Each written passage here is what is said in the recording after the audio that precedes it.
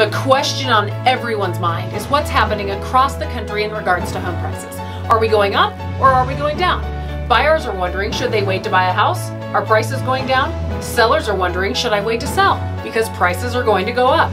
Hi, I'm Alicia Collins with RE/MAX the Group and the Alicia Collins Real Estate Team. I know, I get it. With all the press out there, who do we believe? My advice, let's look at what the experts are saying and what is actually happening right now. A report that came out from the National Association of Realtors shows that we have had an average of 3.6% increase across the United States in home prices. That is considered normal appreciation. You can also see by this graph for year-over-year change in price that we are seeing an average of 3 to 7.9% increase in almost all areas across the United States. That's what's happening now. But what's in store for our future?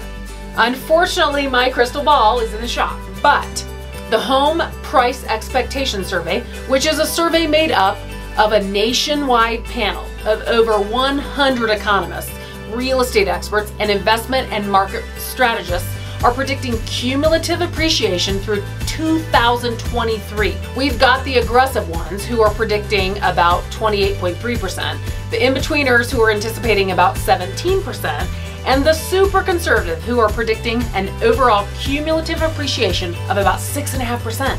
So the experts are anticipating a slow and steady normal appreciation of home prices over the next 5 years. If you're thinking about buying, it doesn't look like the home prices are going to down anytime soon, according to the experts. And if you're wanting to sell, they are going up, but so is the price of the house you're going to purchase. Let's not forget about interest rates and how they affect buying and selling. Other experts like Fannie Mae, Freddie Mac, and the Mortgage Brokers Association and National Association of Realtors are predicting interest rates to slightly increase through Q4. So remember, buyers and sellers, as interest rates increase, you need to think about how they affect what your mortgage payment will be and also how many people will qualify to purchase your home. Buyers, remember, as interest rates increase, so does your payment. Sellers need to be aware that the number of people who qualify to buy your home actually goes down as interest rates increase. So there you have it. The housing market is looking good. As always, feel free to reach out to me for anything community or real estate related.